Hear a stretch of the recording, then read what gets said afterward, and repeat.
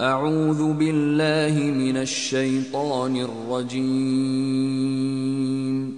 بسم الله الرحمن الرحیم.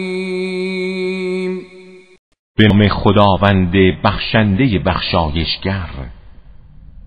قسم به انجیر و زیتون، یا قسم به سرزمین شام و بیت المقدس.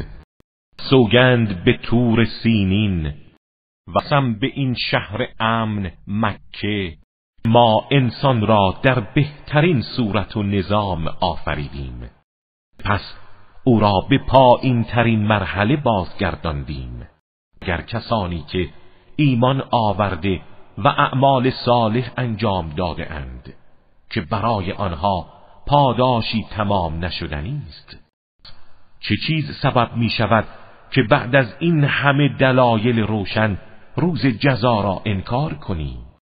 یا خداوند بهترین حکم کنندگان نیست؟